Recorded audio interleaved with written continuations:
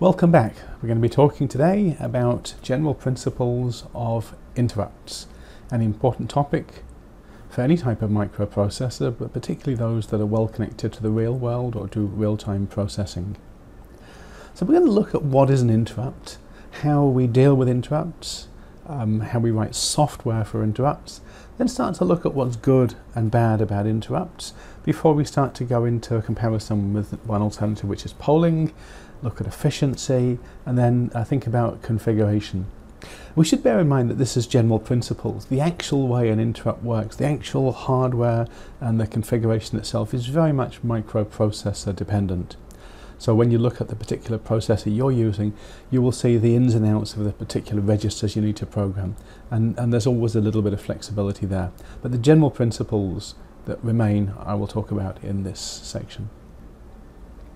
So an interrupt is basically anything that interrupts the normal flow of program execution. It's something that says to a microprocessor, it's an input that says, hey, something is happening and you need to do something about that immediately. So it's really like a request for action. It's like a student putting their hand up, or it's like somebody shouting for somebody else to get attention. Some examples will be a computer reset button. Often they're connected to an internal interrupt.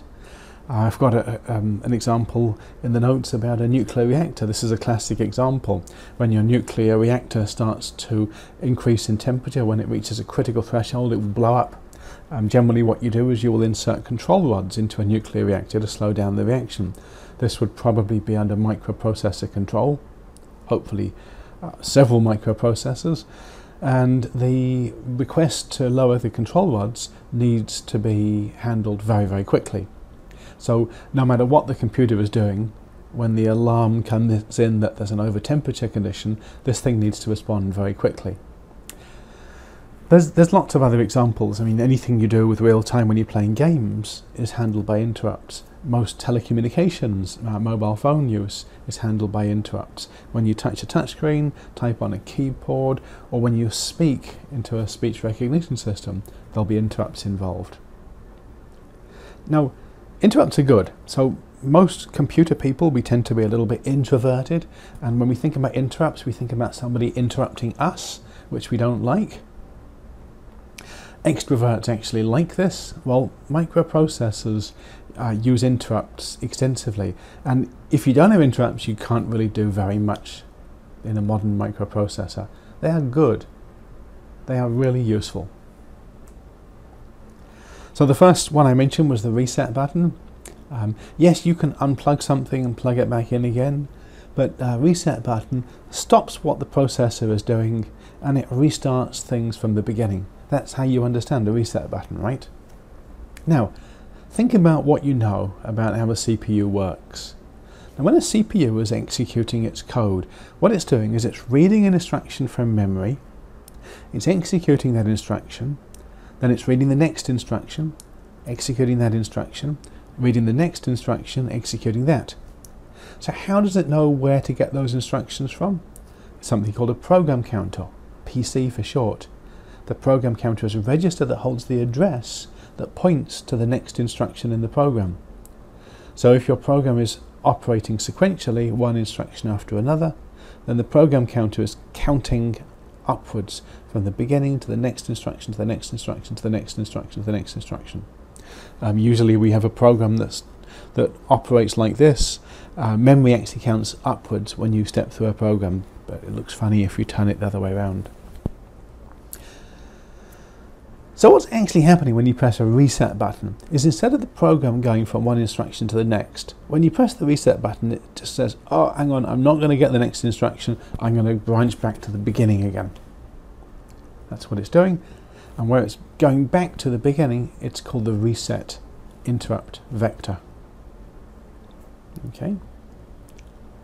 Now it turns out that there's a lot of interrupt vectors. There's so many that we call it a table, an interrupt vector table, or IVT. And whenever an interrupt occurs, any type of interrupt, not just the reset button, then the CPU responds by doing a few things, which we'll get to in a moment, and then jumping to a location in the interrupt vector table.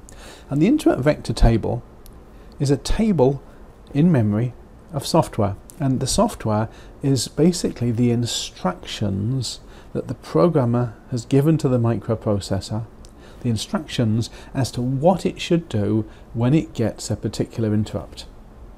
Okay? Usually, with those instructions, the programmer says, okay, if you get this interrupt, then branch to an interrupt service routine to handle that interrupt. If you get a different kind of interrupt, then branch to a different interrupt service routine to handle that. The code, the interrupt service routine, the bit that handles the interrupts, that can be anywhere in memory. But the interrupt vector table tells the CPU if a particular interrupt occurs, which IVT and where in memory it should jump to, it should branch to. For a typical ARM CPU, the interrupt vector table looks something like this. It starts from the bottom with address 0, and in fact in a 32-bit processor that would usually be address 0x00000000, the bottom of memory. And we can say that if we go up for the bottom of memory, ignore the first thing for a moment, we got reset, we got NMI, we'll come to that in a moment. A bit higher up we've got various faults, and a bit higher up we've got system tick, and then IRQs, interrupt requests. Okay, so these are all names of things that can happen inside a CPU that would raise an interrupt. Right? So let's say that the thing happened inside a CPU that raised a bus fault. The CPU would respond by basically stopping what it was currently doing and jumping to this location in memory. So it sets the program counter to 0x0014, and that allows the CPU to read whatever is in this location, and it would be something like branch to the bit of code that you should run when there's a bus fault. And the same for all of the signals in this table. At the top, IRQ 0 to N. Well, it depends how many interrupt sources there are in a processor. N could be 1, 2, 40, 100. There's 100 interrupt devices.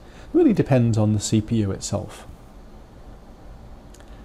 The ones down the bottom tend to be the ones that are responses to errors, or these things here that are sort of hard resets, and the ones at the top tend to be user ones where you are programming a peripheral and the peripheral needs to respond with an interrupt. We'll get to this later.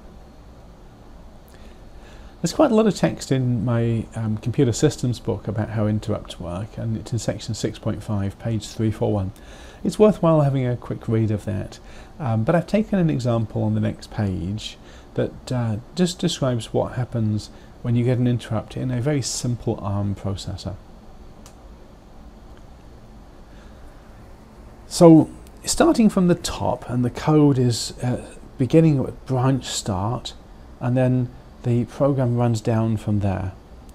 So let me just go through this from 1 to 6, that's the numbers in the circles.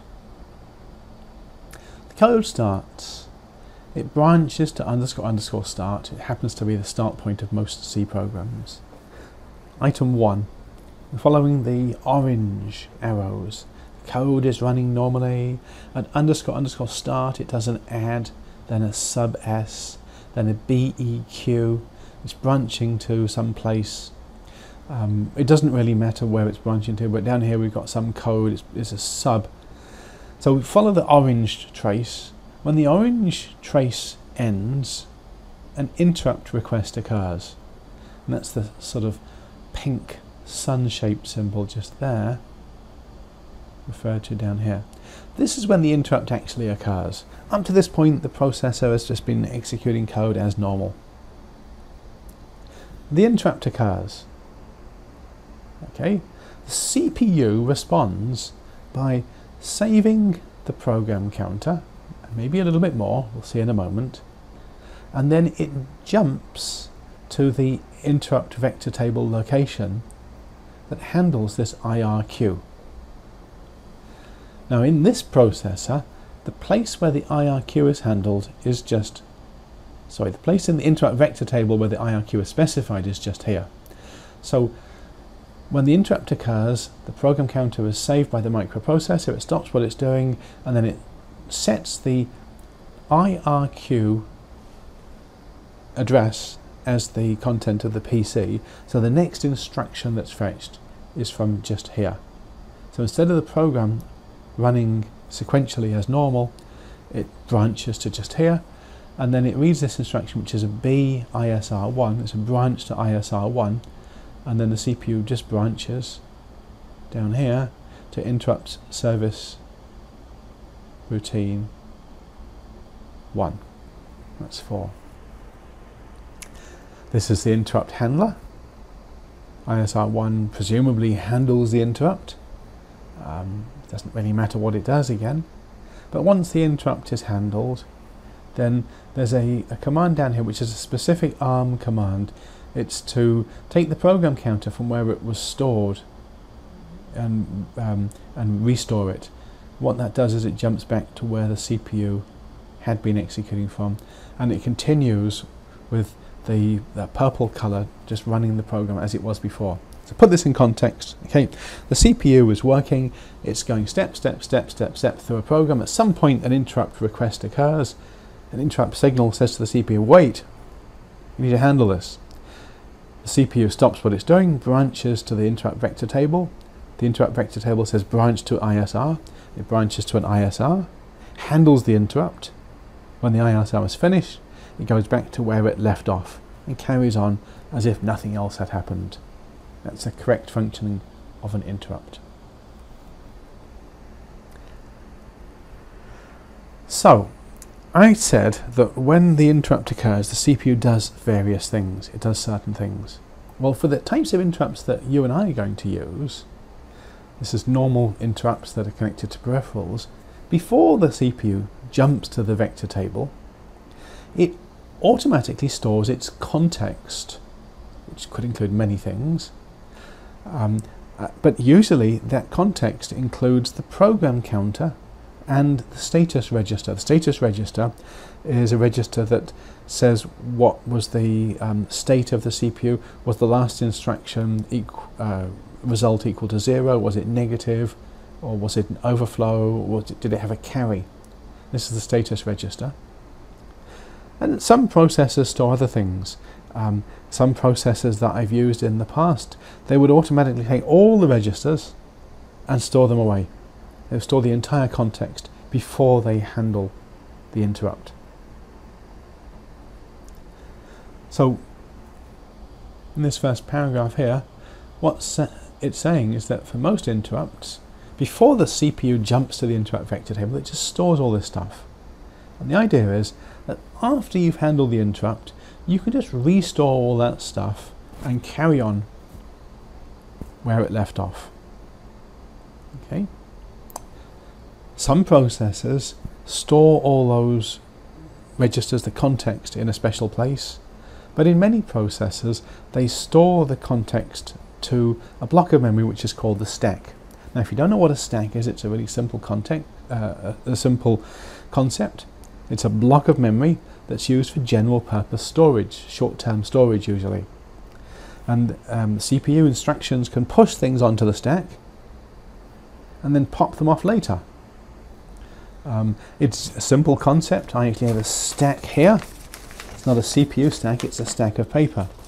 I put things on my stack of paper, I push them on there, and later I pop them off again. I say that the CPU must pop them off later. Why? Well, anybody that keeps a stack like mine will know that if you don't pop things off, eventually the stack gets bigger and bigger and bigger, and in the CPU it will run out of memory. Unlike my stack of paper, the CPU has got something called a stack pointer, which is a special register that indicates the address of the last thing you put into the stack. So when you push something onto the stack, the stack pointer increments. You push something else onto the stack pointer increments again, push something else onto the stack, it increments, and so on. The diagram here shows a stack which is partially used. The used bits are in dark. The stack pointer says that the last thing I put in was this. I push two more things to the stack gets bigger, and the stack pointer increments. So it's a way of just keeping track of how much of the stack is used. And I will say again, if you're a programmer and you keep pushing things to the stack and you don't pop them off, you're going to run out of memory eventually. Not a good thing. So let's just recap what happens with interrupts. You've got a program, it's running normally, something interrupts it, and it's an interrupt signal. The CPU responds by saving the context. Generally it pushes the program counter and the status register onto the stack, and it branches to the interrupt vector table, which tells it to branch to an interrupt service routine which actually services the interrupt.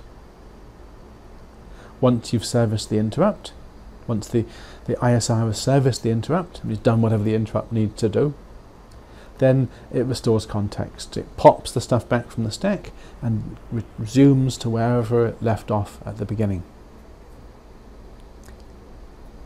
You might think this is a strange way of doing things, but this has been used since time immemorial in microprocessors.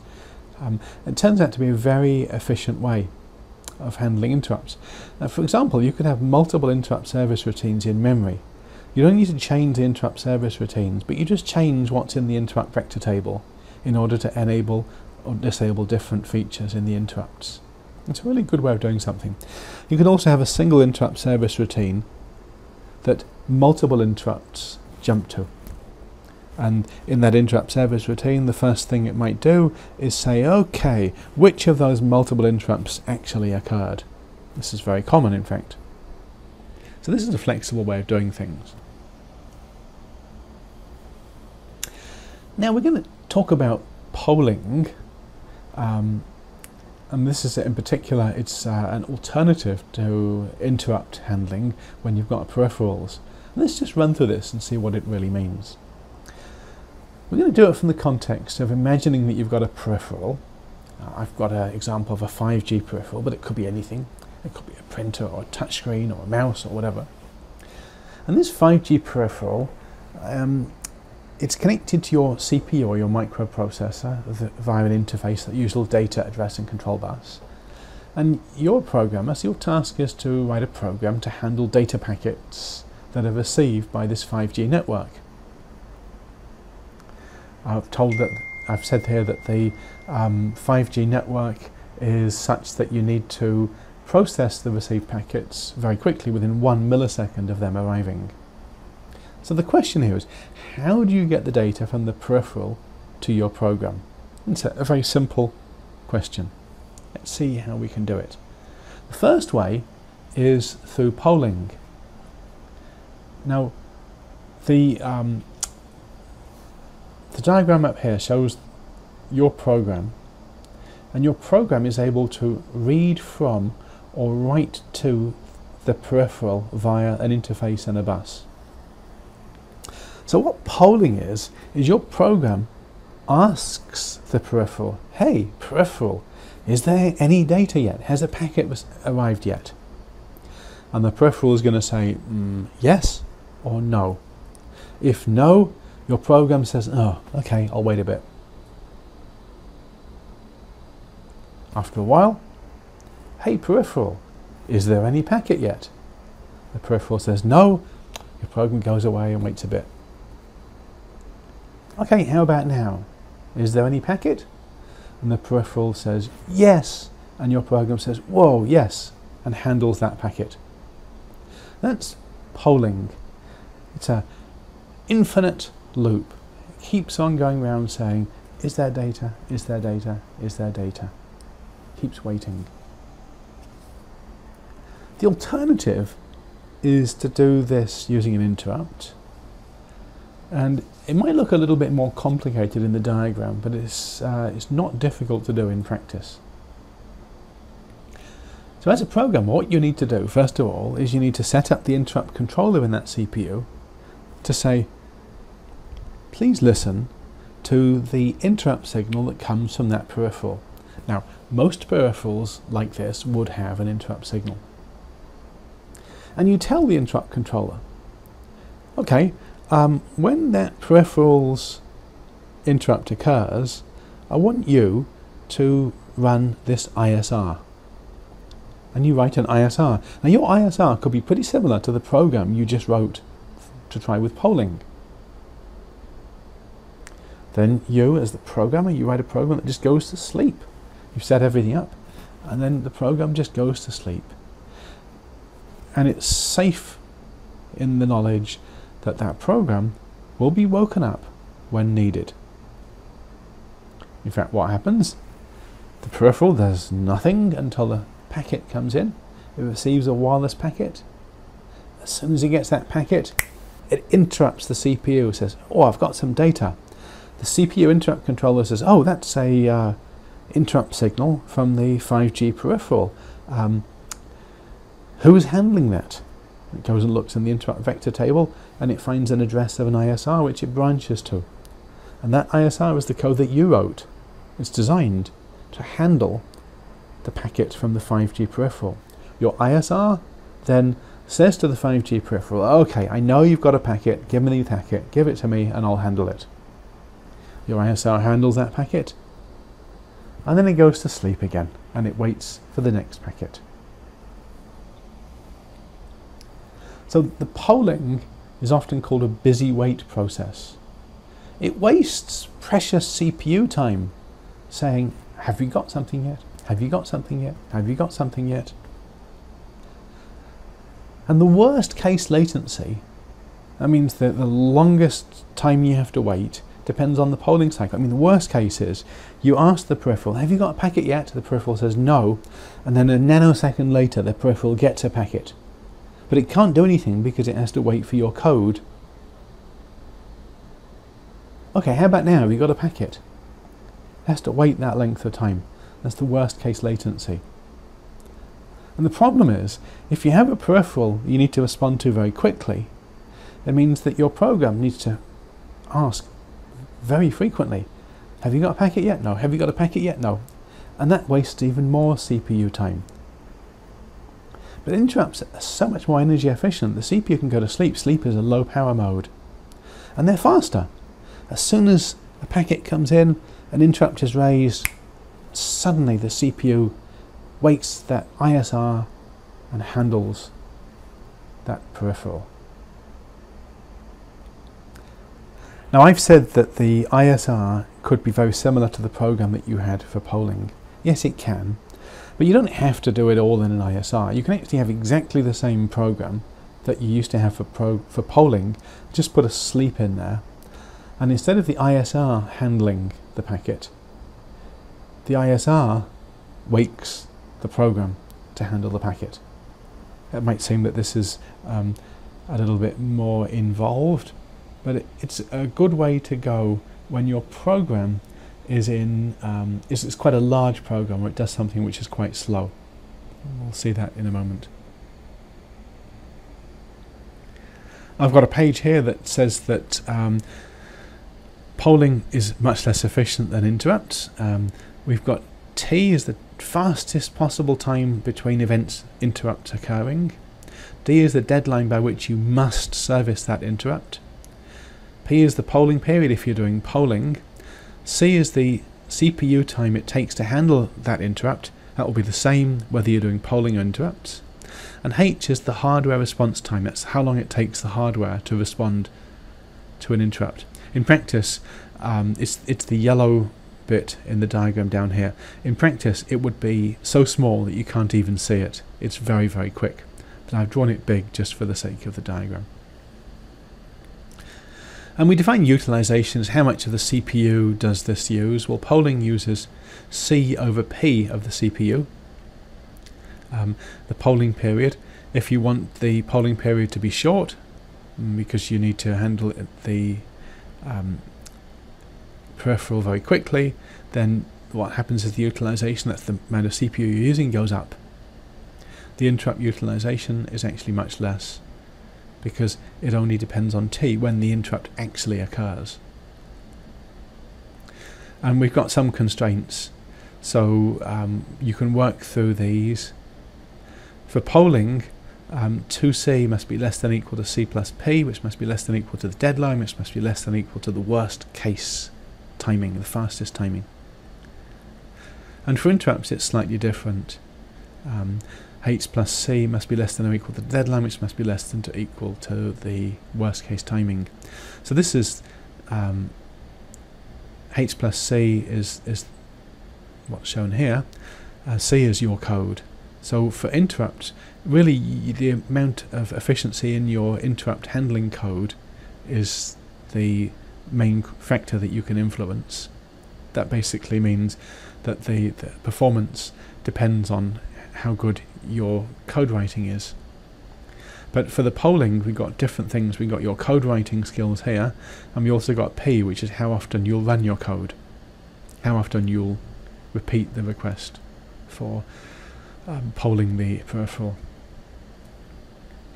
It shows that actually interrupts are simpler, they have less constraints, but when you look at the numbers that are on here, H is usually very, very tiny. It shows that interrupts are much more efficient. I've said this in not so many words, but in summary, because the ISR code needs to run quickly, and it could run very frequently, it must be tiny, it must be fast and efficient. If you have a big piece of ISR code, it could slow down your CPU a lot. Interrupts, by their very nature, they're coming from outside a CPU, they're unpredictable. They could happen at almost any time. One particular thing to think about is reentrant. So, do you allow an interrupt to occur while the CPU is still handling the previous interrupt?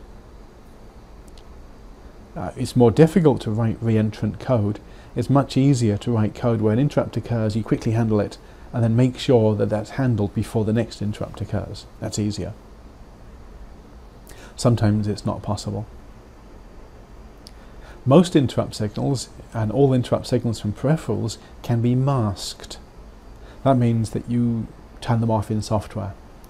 But some of these interrupts are non-maskable. So reset is usually a non-maskable interrupt.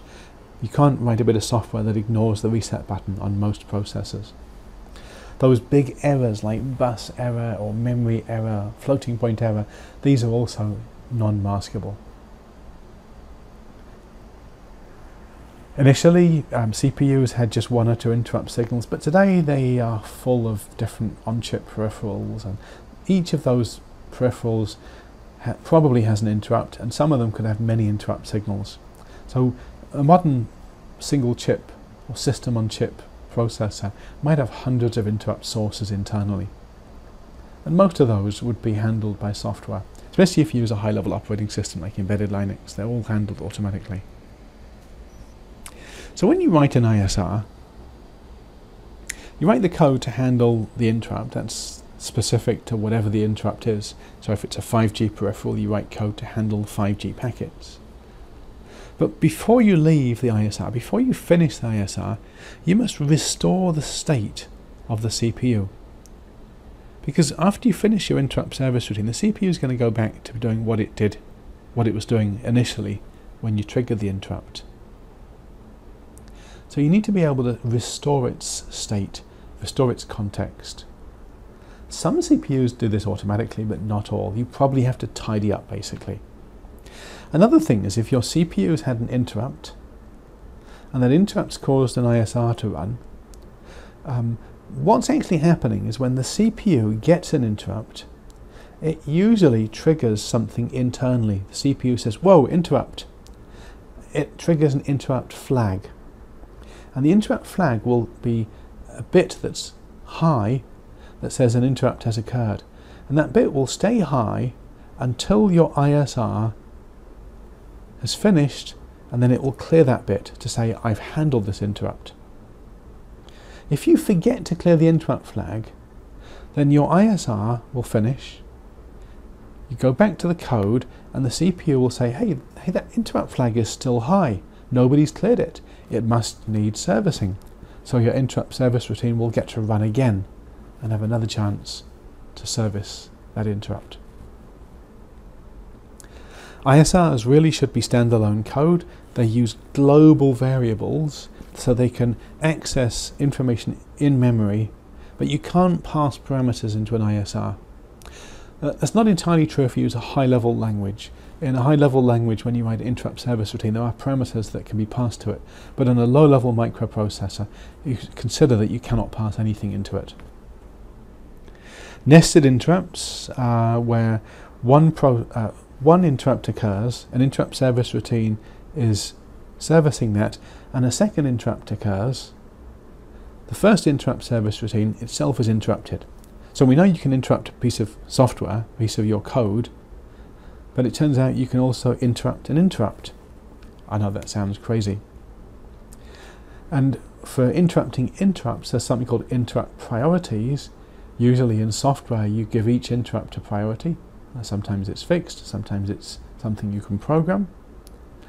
And in general, a higher priority interrupt can interrupt a lower priority one. For people who are new to interrupts, I would say never put an infinite loop into an ISR. You will hang the processor in most CPUs. So in software, in low-level software, once you've written an interrupt service routine, you set up the interrupt vector table with the address, the location in memory of your interrupt service routine. Then you enable the interrupt in the interrupt controller of your CPU. Finally, you tell the peripheral, okay, if you need to contact me, raise an interrupt. And then you unmask the interrupt in your CPU and you're all ready. When you program interrupts, you'll find out that they can be edge triggered or level triggered. If level triggered, when the interrupt occurs, it's just whether the signal is high or low, because you can change the polarity often of interrupts. An interrupt which is edge triggered, what will happen is as that either drops, as the input signal drops, or the input signal rises, it will set the interrupt flag. Because interrupts are not part of normal code execution, you will find that they're actually really difficult to debug. If you're into debugging and you're trying to solve problems in a big project, then sometimes interrupts are the worst ones to solve. Another reason why you should keep your interrupt service routine, ISR code, as tiny as possible, because there's less chance that you've included an error. So let's just recap what we covered. We looked at different types of interrupts, what they are, whether they're maskable or non-maskable. We looked at how you handle interrupts, and that includes having an interrupt service routine and then interrupt vector table. When the interrupt occurs, the CPU stops what it's doing and goes to the interrupt vector table to find out where and how it should handle an interrupt. That usually branches to an interrupt service routine to do the actual handling. We talked about the advantages and disadvantages of interrupts, especially with regard to polling. We just a little bit about efficiency, utilization, and then we started to think about interrupt configuration. And I'll leave this just by mentioning something I said at the beginning, and that is that it's all very much CPU dependent. Different CPUs all handle interrupts in this basic way, but the details vary. Like where the interrupt vector table is, what you do inside an interrupt service routine, how much, if any, context gets stored. Does it get stored to stack or does it get stored to somewhere else? And how do you return from an interrupt? How do you restore the context afterwards? The interrupt numbers, the interrupt locations, their priorities, and how you mask them, how you enable them are also very much CPU specific. But the general principles, the important general principles for this topic that makes CPUs interact with the real world in real time, this remains true across virtually all CPUs you will ever come across. So happy interrupt programming. Thank you.